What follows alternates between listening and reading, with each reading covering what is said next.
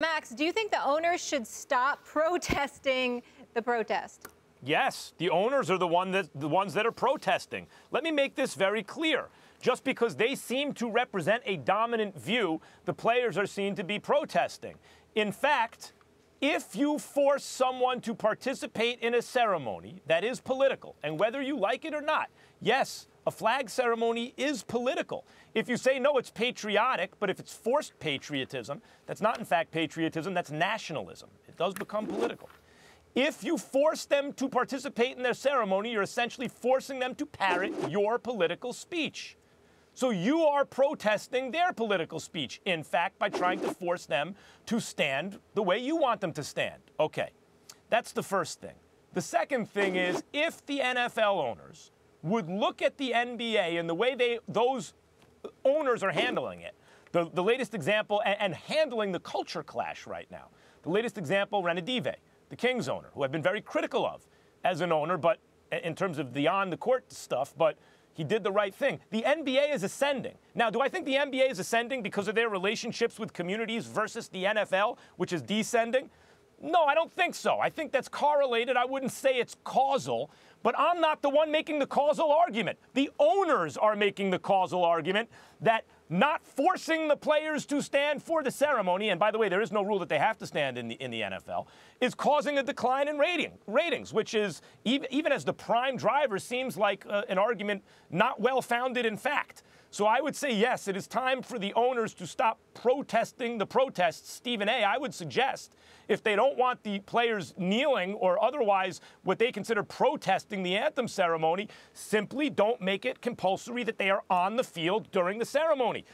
And what can they do? If they don't want to participate, they're not seen. Here's where I disagree with you. You're talking about a bigger issue that resonates far beyond the field of play. And I totally agree with you there.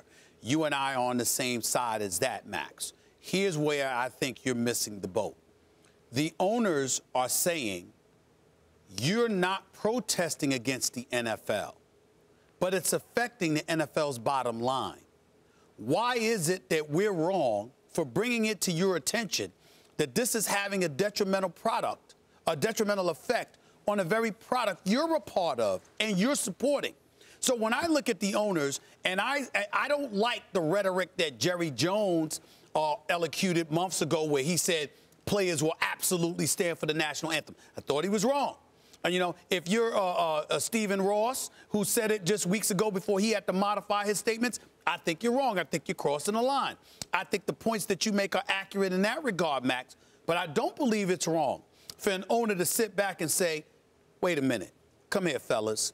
Last time I checked, y'all are part of this brand, this product, this cash cow that generated $14 billion annually, that's now up to $18 billion annually, that's projected to be $25 billion annually in a few years. And, oh, by the way, you're getting a piece of that, a chunk of that. Well, guess what? If our bottom line gets compromised, we all suffer. It's not going to just be us. It's going to be you, too. So since you're not protesting us and you're protesting society, what ails us as a society, police brutality, racial oppression and inequality, etc. Since those are the issues that you're addressing, and it doesn't have anything to do with us as an NFL product and brand, what's wrong with us bringing to your attention that this is something that's working against the collective interest of all of us?